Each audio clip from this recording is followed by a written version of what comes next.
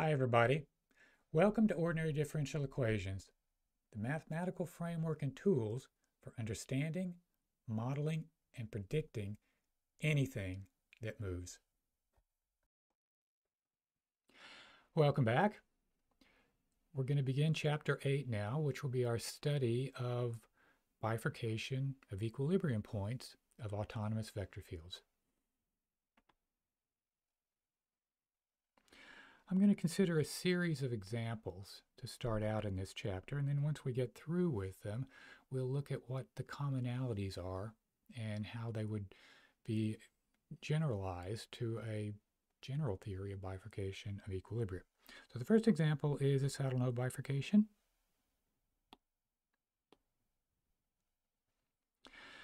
So we have a nonlinear autonomous vector field on the plane.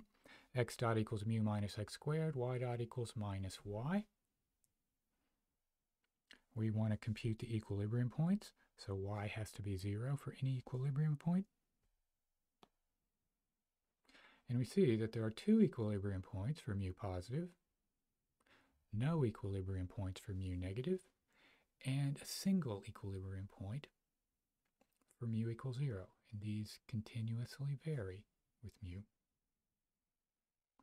We can compute their linearized stability by looking at the Jacobian of the vector field evaluated at each equilibrium point. And we see that this equilibrium point is a hyperbolic sink. It's asymptotically stable for mu greater than 0. And the other equilibrium point is a hyperbolic saddle point for mu greater than 0. At mu equals 0, they coalesce into a non-hyperbolic point. You can see the eigenvalues at mu equals 0 are 0, minus 1, so we have a single 0 eigenvalue. Now, we can get an idea of what happens for all of the equilibrium points as a function of the parameter mu by plotting a bifurcation diagram. Now, this example is chosen so that you can actually do this and understand it. To plot a planar bifurcation diagram, that is with a single parameter and a single phase space variable, is an art form to get interesting information from higher dimensional systems, but we're not going to worry too much about that right now. So we plot horizontally the bifurcation parameter mu, or the parameter mu. Calling it a bifurcation parameter is a bit preliminary.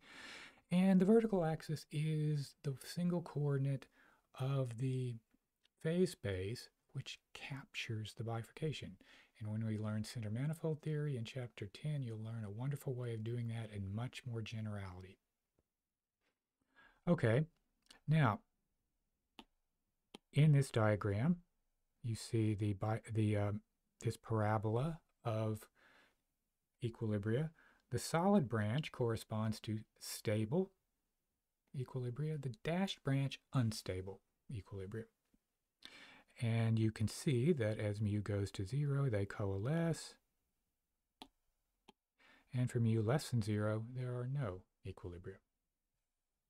Now this illustrates just how dramatic the saddle node bifurcation can be in an application. So suppose you have a system for a value of mu positive, and you choose initial conditions so that you're above the lower unstable branch. Then all initial conditions of that type, the trajectories through them, will evolve to the asymptotically stable equilibrium point. If you happen to be below that equilibrium point, you would run off to minus infinity. So, but that's fine. You know what your stable branch is. But as you decrease mu, what happens? Danger awaits, because this unstable equilibria collides with the stable one at mu equals 0 and causes it to disappear for mu less than 0. Let's see what that means exactly. Causes it to disappear. And then for mu less than 0, there are no stable equilibria. Whatever initial condition you pick, you run off to minus infinity. Okay, and you can verify that very easily from the one-dimensional x component of the vector field.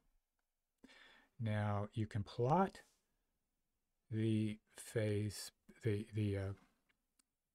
space, the trajectories, typical trajectories, in the xy plane for the three distinct values of mu: mu less than 0, no equilibria; mu greater than 0, 2 equilibria; and mu equals 0, 1 equilibria.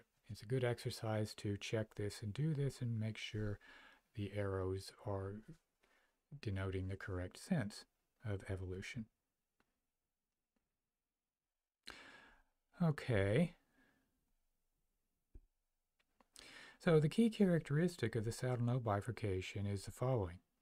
As the parameter mu is varied, the number of equilibria change from 0 to 2.